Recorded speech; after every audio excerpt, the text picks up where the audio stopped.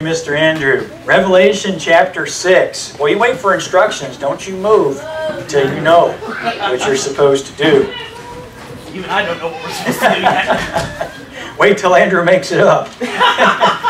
Before you He's do. going to come. Revelation chapter 6 here this morning. We are in the action-packed part of Revelation. There's going to be action every single passage that we're in from here forward. We're going to see God working, God doing things very, very directly with man. And it is a fearful thing to fall in the hands of a living God. And the reality of it is that is the time period that we see in Revelation chapter 6. We see God. We see God working. If you found chapter 6, I would like to begin this morning reading. And actually, it wouldn't take very much for us to read through the entire chapter. We won't do that this morning. But I want to just look down at, let's see here, beginning at verse 12. And this is John speaking. He's speaking of future events. And he said, I beheld when he had opened the sixth seal, and lo, there's a great earthquake, and the sun became black as sackcloth of hair, and the moon became as blood. And the stars of heaven fell unto the earth, even as a fig tree casteth her untimely figs, when she is shaken of a mighty wind. And the heaven departed as a scroll when it is rolled together. This is verse 14. And every mountain and island were moved out of their places. And the kings of the earth, and the great men, and the rich men, and the chief captains, and the mighty men, and every bondman, and every free man, hid themselves in the dens and in the rocks of the mountains, and said to the mountains and rocks, Fall on us, and hide us from the face of him that sitteth on the throne, and from the wrath of the Lamb. For the great day of his wrath is come, and who shall be able to stand? And what's the answer to that question? No one. Father, please help us today to see the future, to see judgment, to see how fearful it is to come into a place of judgment with a God who first loved us and gave His Son for us. And I just ask that our proper response today would be reverence, compassion to the lost, and ultimately that our knowledge of the future would help us to be motivated to preach the gospel, we pray. For Jesus' sake. Amen. Well, I don't know about you, but this future event that we read about in Revelation is very, very graphic. Very graphic. And there are a lot of things that come up to it. We are in the portion of the Scripture where we see John, and we see that he has seen that the book that is sealed up with 7 seals. There were 7 seals that were sealed up.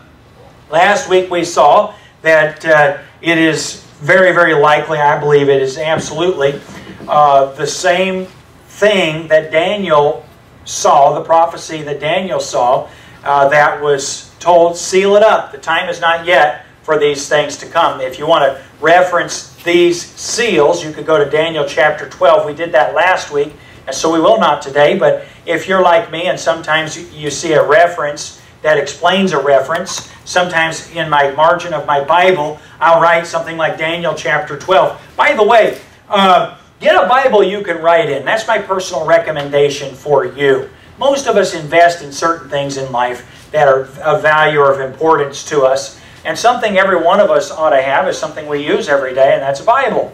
And so get a good Bible, my recommendation for you. And can I just recommend, I'm not paid anything for, well, I should get paid something for that. I'm not paid anything for this, but I have been greatly helped by a ministry up in Michigan. Let's see, what's the name of the city where it's in? It's I should know this. Charlie, what's the city where they print the Bibles at up there? I actually don't remember. What? I actually don't remember. How can you not remember? It's a small town, small church. What? No, it's not Saginaw. No, it's not Grand Rapids. It's a small church. It's not Howell. It's anyway, a small church in Michigan, but they print Bibles. Local Church Bible Publishers is the name of the ministry. Some years ago, they were burdened or concerned with the reality that companies that were secular, that is, they're not Christian companies, are the ones that are printing all the Bibles and coming up with new translations of Bibles and printing them. And they thought, well, you know, if a person doesn't believe there's a God, and they're handling God's Word, and they're translating God's Word, and that sort of thing, isn't that a little bit of a conflict, or isn't that a little problem when the church is being sold a Bible from someone who doesn't even love the Lord? They're not going to be as careful or careful at all about preservation, and they might tamper with it a little bbit, don't you think? And so, if a godless company is selling Bibles, there's a motive for it other than we just want people to know the Word of God, isn't there? I mean, that's just common sense. And so this church was just burdened about saying, you know, the church ought to be the ones printing Bibles. And so at cost, they began to develop very, very nice Bibles, nice text, leather-bound.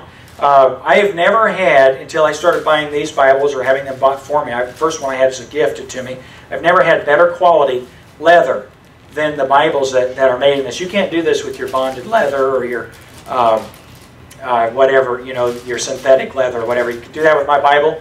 In just a little while, it'll be all ironed out and look nice. This one's ironed calfskin. And so, guess what a Bible like that would cost in a bookstore? About $300. A Bible that's double bound and has double ribbons and gold gilding and all. It's about a $300 Bible in a bookstore. And I bought this one for about $60 shipped, maybe $65 shipped. The price on shipping's gone up just a little bit. But it's a white letter, high quality pages, and you can write in the margins. And so it's nice when you read something and you say, oh, you know, that's Daniel 12. Well, my memory's not always so good.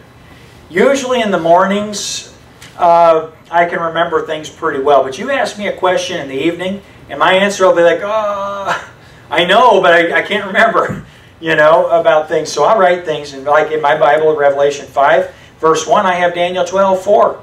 Written there, and it's a reference to the last days. This is a portion of Revelation, and that brings us back in this. But Local Church Bible Publishers is the name of the outfit. You can go online, and they sell Bibles for the cost that for them to print them. They have individuals actually working in the printing that are actually supported by different ministries to do what they do, and so you're not even paying for the labor cost of printing the Bibles.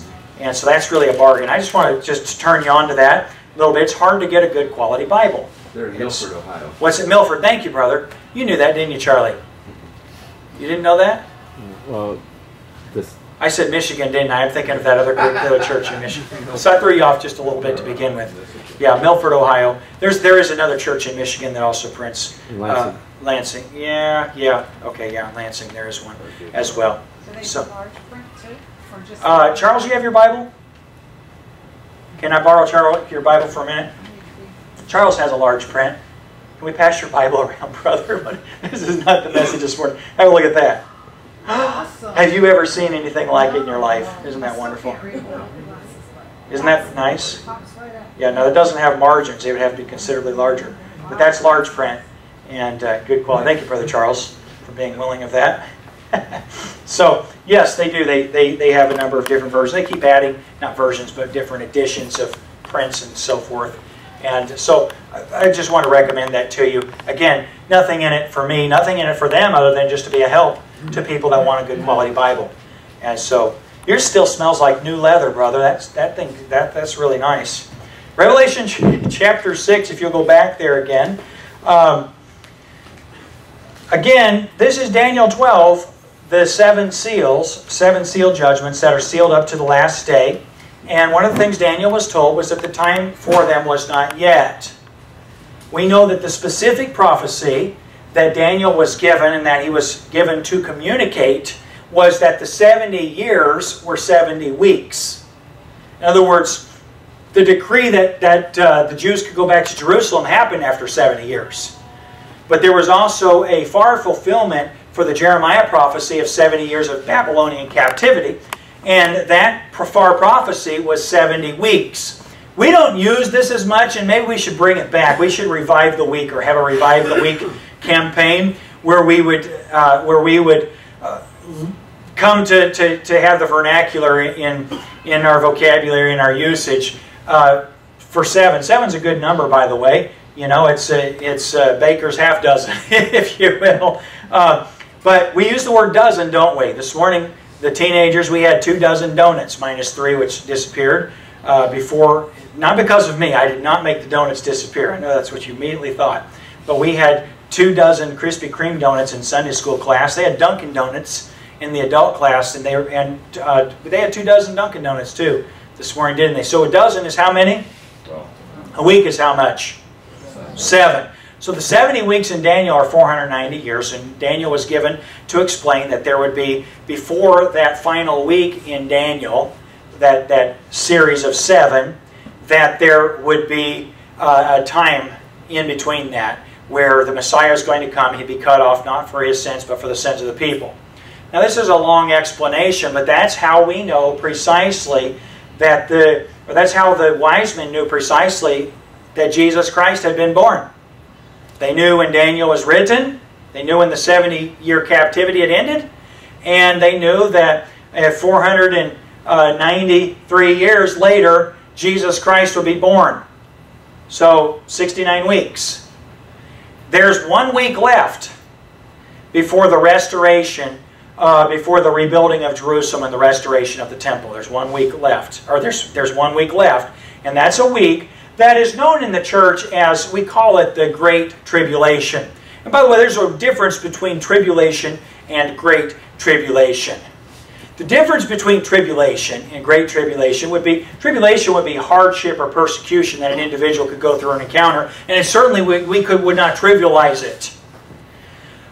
You can be persecuted, can you not? Aren't you glad for the pastor that was released this past week and is back in the United States? I'm glad that we've got a kind of a president that's concerned about religious freedom around the world and is actually doing something to try to help with that. I'm so grateful. I heard him on the news this morning just saying how grateful he was for the members of Congress and for the president for negotiating his release. But that man's been persecuted. And I promise you, he has, were it not for the fact that he had citizenship and affiliation in the United States, he has peers that have been much more greatly persecuted. The apostles were persecuted, were they not? John alone survived without being killed out of the apostles. Only John wasn't killed. Isn't that amazing? That's persecution, isn't it? But the difference between persecution and the Great Tribulation is, of course, the arm of persecution. And that is that God is the one who is causing the Great Tribulation. God is the instrument of judgment in the Great Persecution. I'll just tell you this, I'll take anything man can do to me. Just like we're warned in the Scripture, not to fear one who is able to destroy the body, but fear the one who is able to destroy the body and the soul in hell. God helping me, am fairly fearless when it comes to what a man can do to me. Now, being an American citizen, men can do very little to me because of some rights that I have that I'm very thankful for. But the reality of it is that I don't live in fear of men. Why? Because I fear God. A person who fears God doesn't fear men. What we're seeing in this passage of Scripture is what the wicked have been daring God to do, what people who are wicked have been challenging God to do, and that is, God, if you're good, if you're righteous, if you're just, why don't you judge the wicked? Ever heard someone levy that accusation against God? If God is good, why has He not destroyed the wicked? I've had individuals say, I'm wicked, and if you're God, why don't you destroy me? And they have challenged and they have dared God. And my friend, a good judge judges evil. A good judge judges evil. Nothing would be more frustrating for you, and nothing is more frustrating when you seek justice and it's not delivered. Isn't it so? It's a terrible travesty when something like murder or some type of abuse is committed and the judge won't judge it, won't deal with it. It's a, you ever called law enforcement for a crime and they've told you we don't bother ourselves with that. We don't care about that. You know what? That's oppression. It's oppressive when people can do evil and there isn't any judgment for it. And if God's a good judge, He will judge, and this is the time. My friend, I want to remind you that today we live in the day or the age of God's grace and the age of God's long-suffering, the age of God's mercy. And we're given to understand by Peter in 2 Peter chapter 3 that the reason that God has not erased or destroyed the world is because of His long-suffering. He's not willing that any should perish, but that all should come to repentance. And so God's bent is to be merciful. God's desire, God's heart, is for the very ones whose sin is against Him, the very ones who are the most deserving of His judgment, should instead receive His mercy, and His Son receive the judgment in our place. That's God's heart. And that's the age in which we live in. My friend, you and I can confidently declare the gospel today, knowing that God's will is that no one should perish, but that all should come to repentance. We're living in the age of God's long-suffering. Don't get distracted by false, disingenuous arguments that try to set yourself up as merciful, or yourself as just, or yourself as kind or long-suffering, when the reality is that you and I have not sacrificed anything to be reconciled to God, but God has sacrificed His Son in order for us to be reconciled to Him. God's merciful, and He's withholding judgment.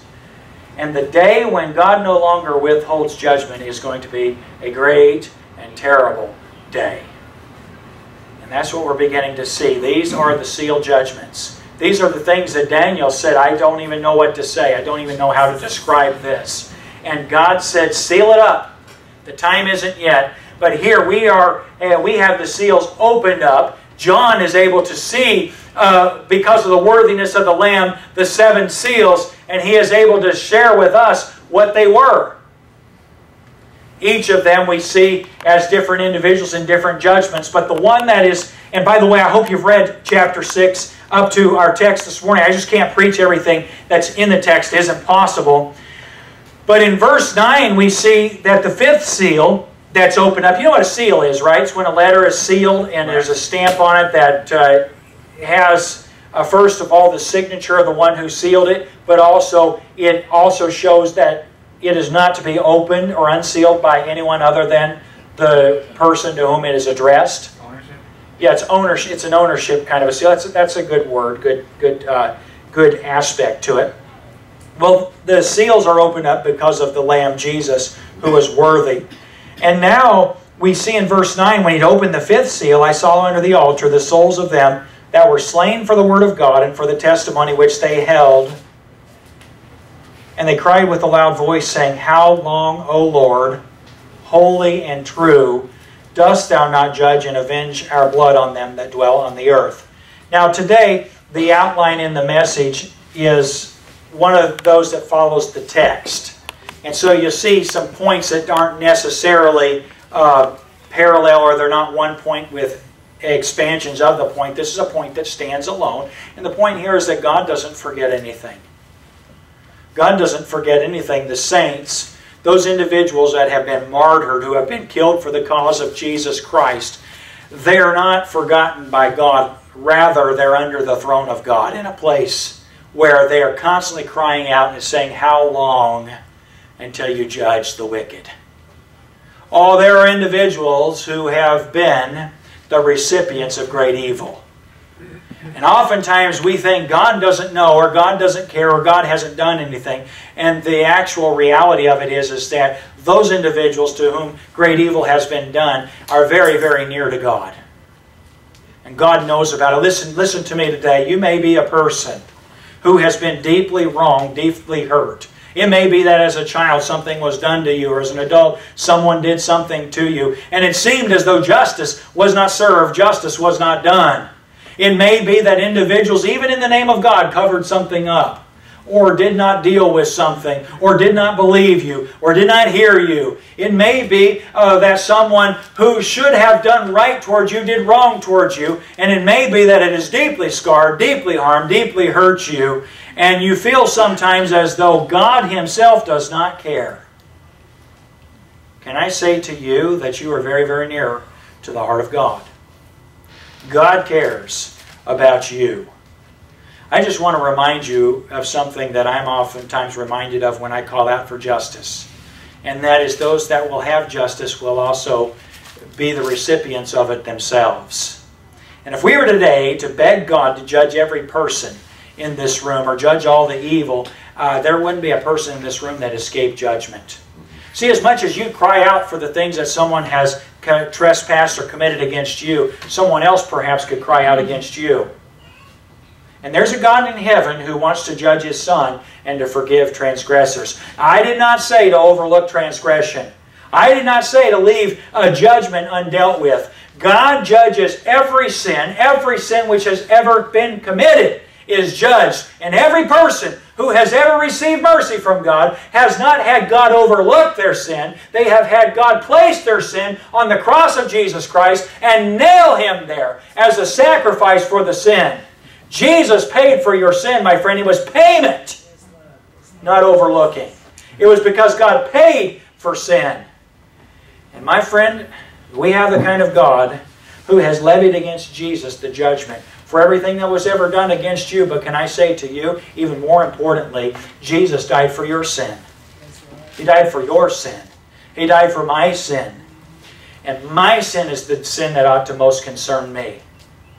There are these individuals who, for the cause of Christ, have been martyred, they've been killed, they have been unjustly treated. And John has this vision, this picture, not just a vision, but he has this revelation where the Lamb opens the seventh seal. And there John is able to see that under the altar these individuals are crying out, "How long, O Lord, dost Thou not judge and avenge them?" In verse 11, the answer, "White robes were given unto every one of them, and it was said unto them that they should rest yet for a little season until their fellow servants also and their brethren that should be killed as they were should be fulfilled." And the answer is not all evil has been dealt with, and so not all judgment for evil. It's not time for the judgment to be made in full. You see that? There's still some more that's to happen. You say, "Pastor, what if someone goes to the grave and they've never gotten their comeuppance? They've never gotten what they've deserved for what they've done." My friend, no person's ever gone to the grave and there avoided God. Do you hear me this morning? A person may go to the grave having God be long-suffering and merciful to them.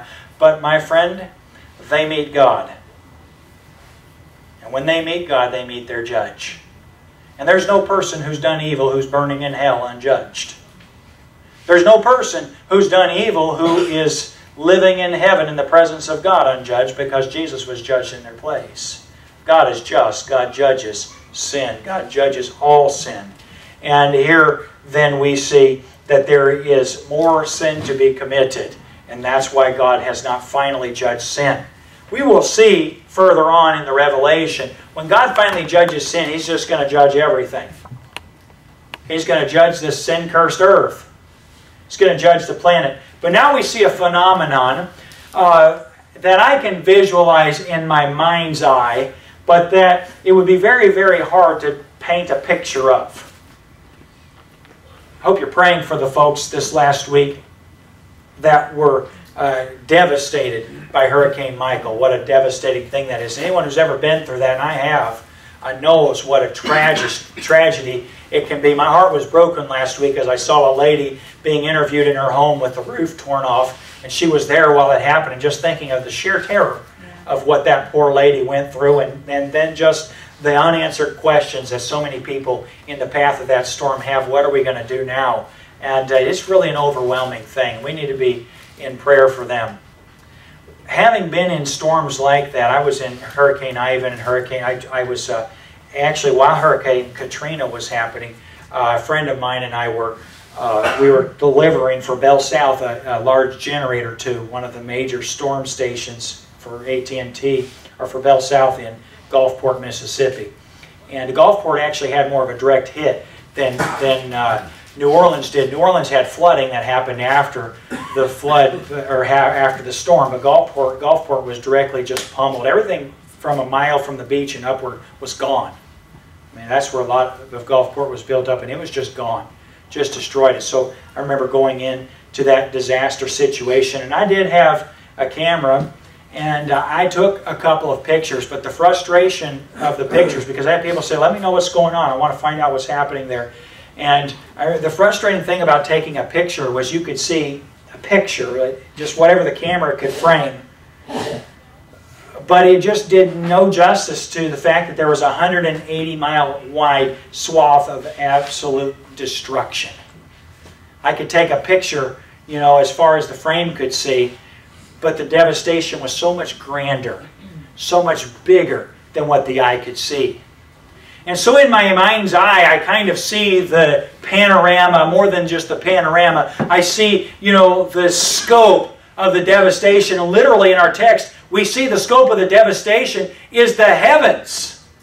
The stars. You ever stand out at night or sit out at night, maybe lay on your back out in the country and just look up into the heavens and try to count the stars? I was watching a guy and his son making a video camping out a week or two ago. And one of the things he told his little boys was, okay, before you go to sleep, count the stars.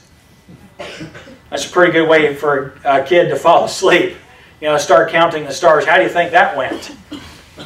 You know, you can't even keep them compartmentalized enough to count them. And I know some of y'all count the, you know, dots on the ceiling tiles while I'm preaching and that sort of thing in here. So you know a little bit what it's like. But the reality of it is that the scope of the heavens, every time someone discovers something about the heavens, what do they discover? That there are galaxies beyond our galaxy, that there are heavens beyond the heavens. The vastness of space. It is laughable. Was it Sputnik where they said, I don't see God, when they went into outer space? The Russians said, I think, now I'm trying to remember what it was. It was the Russians that said, you know, they went into outer space and said, I don't see God here. Well, my friend, the heavens are a little bit bigger than you getting outside of our atmosphere. God is rather large, rather vast. And He's beyond the heavens. He's a God who created the heavens, and the heavens themselves declare His glory. That is, they show us a perspective of how vast God is. And now here we find in our text that the Bible says after the sixth seal there was a great earthquake, and the Bible says the sun became black as sackcloth of hair, and the moon became as blood. And the stars of heaven fell unto the earth. You say, Pastor, the stars are larger than the earth. Yes, but something happens as they burn out and as they pass through the galaxy and the atmosphere. And I see here, you ever seen a shooting star or a star re-entering the Earth's surface as it burns out and it plummets? Usually is dissolved before it even makes it to the earth. Literally, God is creating this heavenly storm where everything between Him and earth is literally cast down to the earth. And the stars, the Bible said, are stars of heaven, verse 13, fall on the earth, even as a fig tree casteth her untimely figs when she is shaken of a mighty wind. You ever have a fruit tree? Hey teens, try to pay attention to the back row. It distracts me when you laugh, okay? When a fig tree, or just a fruit tree, when the storm really gets it, seems like we have a loquat tree in our backyard. Anybody here know what loquats are? The little thing is kind of like a peach or whatever. They're good. They taste good, but it just seems like a wind blows them off before they're ever ripe. I tell my wife every year, if this year that tree does not fruit, I'm gonna cut it down. To me, I have a little different philosophy about landscape than some of y'all. If you can't eat it, I don't know what its purpose is. And so I like fruit trees. And I've been frustrated by our loquat's lack of production. Now it has some unfair circumstances, like the what's the big trees that flower, have the tiny leaves and have the red flowers on them. The what? No, hibiscus are a bush. What? Bougainvillea? No, that's a bush with thorns all over it. But those are bougainvilleas. That's what we call those. I can't remember. I have one of those, and it's bigger than my tree. It's in the neighboring neighboring lot, and it overshadows my tree, so it doesn't get as much sunshine as it needs in the dry season anyway. But it seems like every time that thing's about to fruit, we have a storm that comes in, blows hard, and then all the fruit's on the ground and it's not ripe enough to eat. And I've seen that happen with cherry trees and apple trees and peach trees and pear trees and that sort of thing. Storm comes through and blows them on the ground. The Bible says like an untimely, the stars come down. In other words, not because the universe has been destroyed. Here's a snippet, here's a tidbit for you. You and I are supposed to be stewards of the earth. We're supposed to take good care of it. But my friend, this world is not going to be destroyed before God destroys it. The planet's not going to be destroyed before God does. There's going to be plenty left. It's going to be untimely destruction. There will be plenty left. So, if the folks that think that we have about maybe 30 sustainable years left are right about what they believe, we better take pretty seriously the reality of the coming of the Lord Jesus at any moment. It could be very, very soon. Now, the fact is we don't know how long this earth would last before something collides or blows it up or whatever, but it's not going to happen that way. What's going to happen is God's going to destroy it. The heavens are going to be destroyed, and then they're going to be parted like a scroll. Just the way the scroll is opened up, the heavens are going to be ripped back. The Bible says the heaven, verse 14, departed as a scroll when it's rolled together. So just like when you roll a scroll up, and when you roll a scroll up, it will be rolled out of the way. And when it's out of the way, the Bible says every mountain and island were moved out of their places. God takes the earth and takes all the mountains and islands and just goes, jams it all together, moves them out of the way, just parts everything. And the Bible says in verse 15, and the kings of the earth, the great men, the rich men, the chief captains, the mighty men, and every bondman and every free man hid themselves in the dens and hid in the rocks of the mountains. The point here of this description is how inclusive this judgment is. In other words, everyone who is left for judgment. And there's no exception. There isn't a way a person with money can buy his way out of this. There isn't a way a person who, well, I'm just a servant, I'm not responsible for anything I do, can be excused for this. Literally every person has the heavens open, and there is God.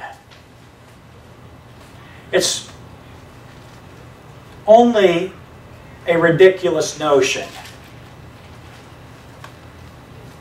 that there's a mystery about these events. I get so frustrated when I hear individuals who are, quote, prophecy teachers, who try to explain phenomenon, like natural phenomenon, as God's judgment. It's nothing like that.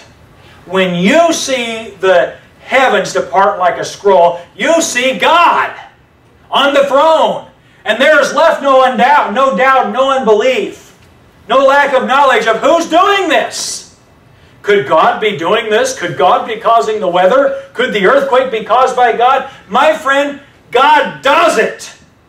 And there He is on the throne, and they see Him, and they're not as terrified of the phenomenal events, like the stars being cast down, like the heavens departing like a scroll, like the mountains being thrown down, the islands removed from the sea. Those events aren't what terrifies them. What terrifies them is that they see God on the throne. And He is holy. And He's high and lifted up. And you may have a rebel who ought to fear God, who in his rebellion will not bow before God. And so he crawls into the caves under the rocks and begs the rocks instead to fall upon him. I'm surprised at the audacity of rebellion. Aren't you?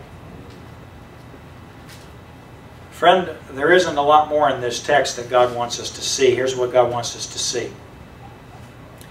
It's better to bow to your knees and worship God than it is to crawl in a cave and just say, God, just kill me.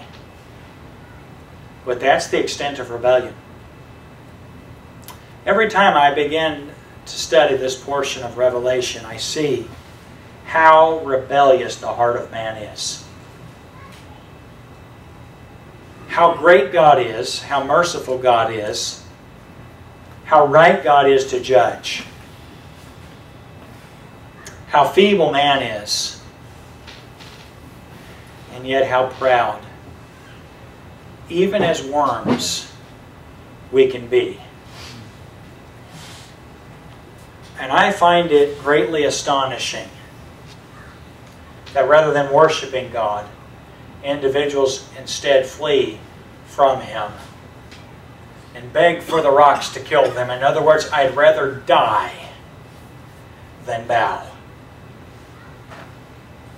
I'd rather die than bow. But actually it isn't so astonishing, because today the heavens do declare the glory of God, and the firmament showeth forth His handiwork. Day unto day uttereth speech, and night unto night showeth forth knowledge. People know there's a God. They know the nature of God, the Godhead, as we're told in Romans 1.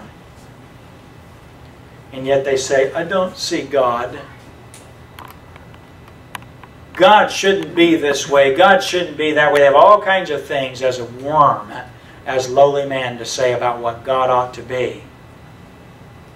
But God is just as He ought to be, my friend. He's God. He is the Creator. We are the created. He is holy. We're all unholy. And again we see the juxtaposition, the opposition of what, the opposites of what things ought to be and what they actually are. It's amazing that a man could shake his fist at God, isn't it? A fist that God made. And say, God, if you're real, why haven't you judged me? And God looks at him like an adult would look at a defiant child. We're no match. I want to be merciful to you. And that's where I'm left today, because it's still not that day yet. That day is yet to come. And today God is just simply saying, I've stretched out my hands. I want you to come to me. I just want you to repent and to receive the sacrifice that I've made on the cross for you. I want you to receive forgiveness. I want you to be recipients of my mercy. I want you to be my children. I want to have fellowship with you. I want to be your friend. I want to answer your prayers. I want to be your God. That's the day which we live in, my friend. And oh, are we privileged. There has never been a more privileged era than the church era, the church age. When God is working through His church, and He is working His plan, which is to redeem as many people as will receive His mercy to Him. And I'm just reminded that this day will not always be. These individuals who are now seeing this perspective of God have had the chance. They were alive in the church age. They could have already repented. They could have been caught up with the Lord Jesus in the air. But they're here, and they are terrorized, they are terrified by God. The difference between the Great Tribulation, as we said in the beginning, and persecution or tribulation at the hand of man, is the hand. The hand of God, my friend, will be terrible in tribulation. One last thought. God does not judge the righteous. These are not godly men that are hiding in the rocks and saying, fall on us, because we want to flee from the presence of God. These are individuals who cannot escape the presence of God, and His presence is wrath. And rather than bow, some will in the future, we'll see in Revelation, but rather than bow to God, they simply say, you're going to have to kill us. And as I see this, my final thought is that I don't like similarities in myself and these individuals. You know, sometimes we think defiance is noble, but there are circumstances where defiance is not only ignoble, it is foolishness. It's arrogance. And I don't see anything likable about these worms who will not bow to a loving God. who is now forced to judge them in His wrath. They would not bow to a loving God. Now they forced Him to judge them in His wrath. Do you see any of those same characteristics in yourself? You might be here this morning, and it might be that you've heard about the birth of Jesus Christ, His coming, as prophesied in the Scripture, specifically to the day in which He was born. And the fact that Jesus didn't come to judge the world, He came to die for sin. He died on the cross, and He never sinned, so He died for your sin. And yet your response is, I don't need a Savior. I shouldn't have to go to God this way. I should be able to come to God my way. The good things that I've done ought to be what God looks at. He ought not look at the sin which I've committed against Him. My friend, Jesus died for your sin. And there's no difference between a person who will not receive Christ and these individuals who are shaking their fist at heaven and saying, kill me first, I'll never bow. You know, I don't like that when I see it in me. And you ought to like it when you see it in you. We have a rebel in us, don't we? Amen. We have a rebel in us. And friend, we ought not like it. We ought to say, I had rather bow, because God's always right. And if I am against Him, I'm always wrong. And it's good for us to acknowledge that. It's good for us to say, God, you're always good. You're always right. And God, when I don't agree with you, I'm always evil. And I'm always wrong. The first time that happens is when you acknowledge your sin. You know, everyone knows you're a sinner. And if you haven't acknowledged it, you're the only one that believes you're not. The Bible says all have sinned and come short of the glory of God. You can play the games that you wish, but you'll find people that know you're a sinner, even if you won't be honest about it yourself. God's right. You don't think you're a sinner, you're wrong. The Bible says the wages of sin is death. If God is good, and He is, then He must judge the wicked. And if you're a sinner, you're the wicked. But the Bible says the gift of God is eternal life through Jesus Christ our Lord.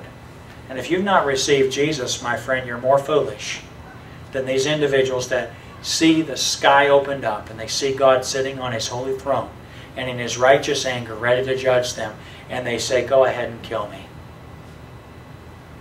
My friend, what is God to do when you put Him in that situation where you will not receive His mercy and you demand His judgment?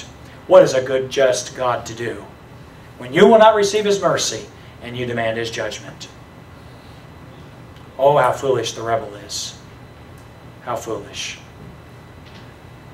So the first place you and I deal with it is when we bow. We come to the cross of Jesus Christ, which is the place where God makes sinners saints because of the position of Jesus Christ. And you know, that's as simple as just an acknowledgement. God, I'm a sinner. I know Jesus died for my sin, and I want to receive the free gift of eternal life. That's how simple it is. Yeah. The Holy Spirit of God will come in just simply for that acknowledgement. I'm a sinner. Jesus died for my sin, and I want the free gift. And just like that, you're God's child. And you're not the rebel.